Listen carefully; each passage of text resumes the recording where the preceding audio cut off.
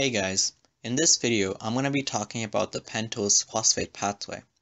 I noticed there aren't many YouTube videos on this topic, and so I decided to make this video to mainly help you guys and myself understand this topic better. Having said that, however, I'm not an expert on this topic, and I hope you guys correct me if I make any mistakes. Let's get started. The pentose phosphate pathway. So the pentose phosphate pathway is just another route glucose 6-phosphate can go to besides glycolysis and glycogen synthesis. And this pathway produces two key important molecules, and those are ribose-5-phosphate and NADPH. Not NADH, but NADPH. Again, the pentose phosphate pathway produces two important molecules, ribose-5-phosphate and NADPH. This is just an overview slide. So the pentose phosphate pathway has two branches. First, there's the oxidative branch, and all these reactions are going to be non-reversible. So this box here, it shows the oxidative branch, and these enzymes require magnesium 2+, and all these reactions are going to be non-reversible. Okay? So glucose 6-phosphate is going to come in from glucose, obviously, and then it's going to become 6-phosphoglucolactone, okay? And then 6-phosphoglucolactone is going to become 6-phosphogluconate, and then 6-phosphogluconate is going to become ribulose 5-phosphate, okay? I'm going to go into these reactions in greater depth now, and that way I think you guys will get a better understanding of where everything is coming from, and just some tips and tricks to remember all of them, okay? Started. So reaction 1, what's going to happen first is glucose 6-phosphate, it's going to come in, and with the enzyme glucose 6-phosphate dehydrogenase, we're going to make 6-phosphoglucolactone, abbreviated as 6-PGL, okay?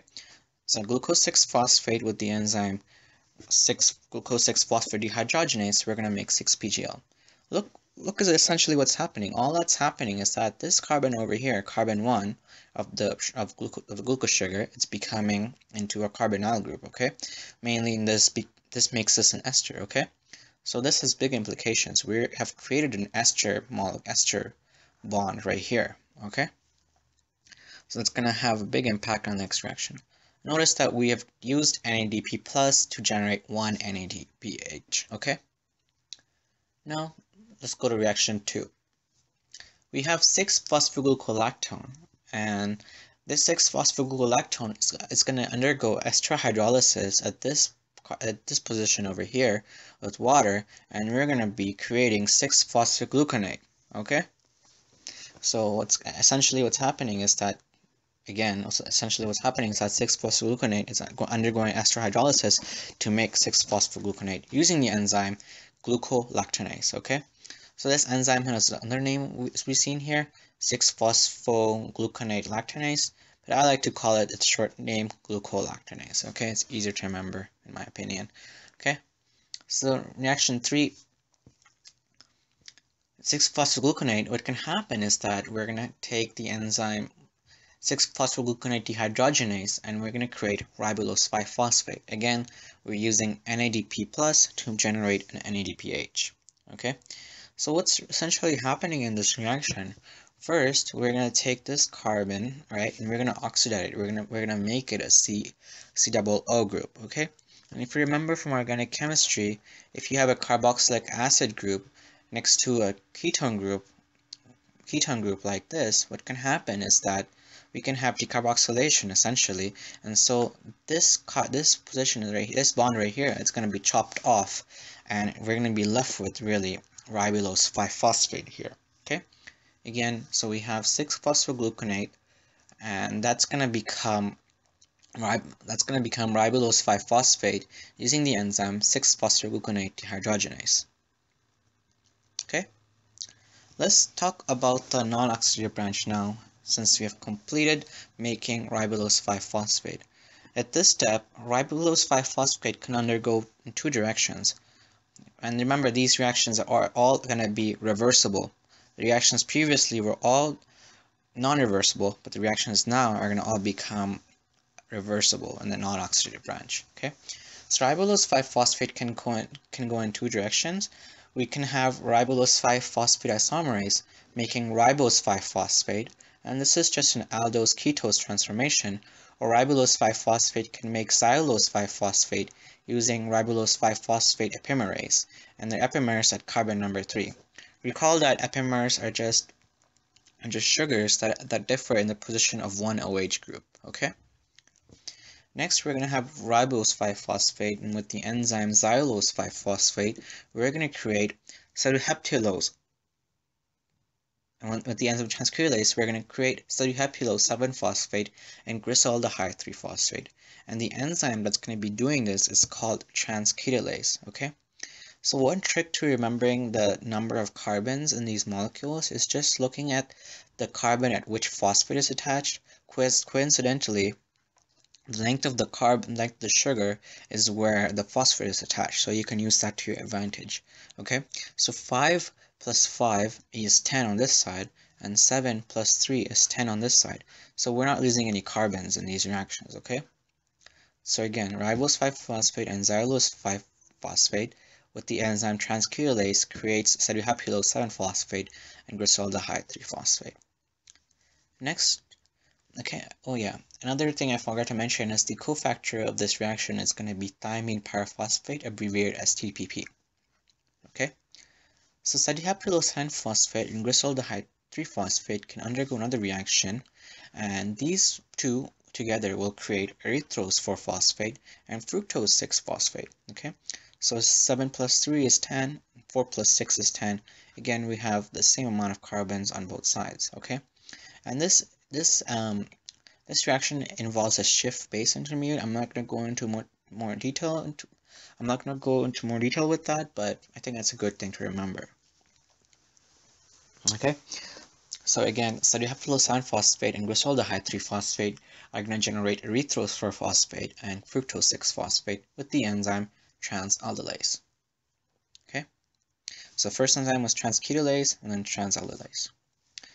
Next, erythose-4-phosphate and xylulose 5-phosphate, these two metabolites, okay? I know these two reactions are horizontal, but now I'm going to go vertically, okay? So erythose-4-phosphate and xylulose 5-phosphate, these two together can make fructose 6-phosphate and glyceraldehyde 3-phosphate, okay? And the enzyme that does this again is transketolase. Notice that transketolase has group specificity, okay? It can either use erythose-4-phosphate or ribose 5-phosphate. And notice the similarity between these molecules too as well, right? So all the OHs are pointing to the right, okay? Look, there's an R here and there's an R here. To me, that signifies that everything's pointing to the right. That's how I remember it. It might help you guys, I guess. Okay, so erythose-4-phosphate and xylulose 5-phosphate with the enzyme transketolase, we're going to be creating fructose 6-phosphate and glyceraldehyde 3-phosphate. Again, we have TPP as a cofactor. Okay. So another thing that you should notice is that fructose 6-phosphate and glyceraldehyde 3-phosphate are just metabolites from glycolysis. And so the pentose phosphate pathway and glycolysis are linked together. And these molecules can interchange from one reaction, from one pathway to the other. They wanted to, okay, and that's going to have big implications, and I'm going to get to that in the next few slides. So let's review the non-oxidative branch. The reaction, if you think about it, well, what it really is 2 xylulose 5-phosphates and 1 ribose 5-phosphate is making 2 fructose 6-phosphate and 1 glyceraldehyde 3-phosphate, okay? And remember, like I said earlier again, these two metabolites are linked to glycolysis. Alright, so the pentose 5-phosphate metabolites, they're going to depend on the energy state of a cell and the cell types, different cell types, okay? Suppose a cell needs a lot of NADPH, such as fat cells, and what they're going to be mainly using from the pentose phosphate pathway is going to be the oxidative branch. And what's going to happen is that what's going to happen with all those ribulose 5-phosphate metabolites that are created is that they're going to go towards glycolysis via fructose 6-phosphate and glyceraldehyde 3-phosphate, okay? However, suppose that a cell needs a lot of ribose-5-phosphate. So these are going to be like growing cells, and they're going to be using ribose-5-phosphate in nucleotide synthesis, okay? And these are going to be mainly using the non-oxidative path. What's going to happen is that using the non-oxidative branch, we're going to take fructose 6-phosphate and glyceraldehyde 3-phosphate, and we're going to go backwards to create ribose-5-phosphate, okay? And so they're going to be using the pentose phosphate pathway to generate ribose-5-phosphate, and they're going to be coming from glycolysis. All right. So that's pretty much all I had to say about the pentose phosphate pathway. I hope this video was helpful and helped to learn this topic. Thank you very much. Have a nice day. Goodbye.